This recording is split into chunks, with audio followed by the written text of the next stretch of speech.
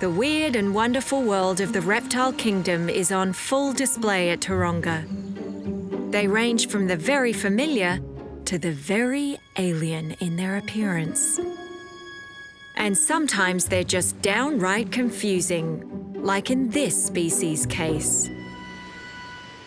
Most people would see this little guy here and think straight away, well, that's a snake. In fact, this is the world's largest legless lizard, known as a Sheltopusik. This is our male Sheltopusik. This lizard is a subterranean species. Being underground, they can avoid predation and they can have a good supply of food. They have a ferocious appetite. The two we have here, they are hungry all the time, especially the big girl. If you have a look at his body structure, actually, you may see a line that runs all the way along his body. This is an expansion line. Gives them the ability to expand their body when they're having a deep breath or swallowing a large item of food. And it really is just skin, which is folded or concertinaed on itself to allow it to stretch out when it swallows something large or needs to take a deep breath. Not surprisingly, people often confuse legless lizards with snakes, but there are a couple of subtle differences. When he sticks out his tongue, he has a big, broad, fleshy tongue, not a forked tongue like a snake. So that's one of the big differences right there. The other difference is he's got ear holes. So he has external ear openings. No snake in the world has external ear openings.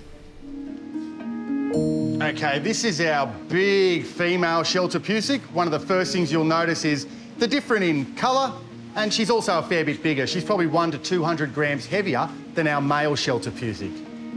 With a male and female in their collection, Taronga's reptile team naturally tried to breed them. But nothing about this lizard has been a textbook experience. This species here was a very tricky one to keep and to breed. The clues to breeding them successfully lay in this strange lizard's origins. There's your girlfriend back, mate. These guys, being from Eastern Europe, it gets cold in winter. It gets so cold it snows. We don't get snow here in Sydney, we're a temperate zone. So even though we were cooling this animal down in Sydney, it only got to about 8 or 10 degrees Celsius. That just wasn't cold enough. After doing more research, we decided to get them really cold. So we put them in a couple of enclosures and we literally put them in a fridge on site and set that to 4 degrees Celsius. Started to warm them up after 2.5 weeks, put them together, bang, we got mating. Now this is the result of our successful mating, breeding and hatching our young Sheltopusiks. Now, our female laid 6 eggs. We got 100% hatching rate, so we got 6 baby Sheltopusiks out of those. We kept several of them here at the zoo, and the others were distributed through zoos around the country. So this little guy will be fully grown in approximately 3 to 4 years. They have a longevity of over 30 years, so they're quite a long-lived reptile. And we hope that she goes on to breed and have many babies as well, just like her mum did.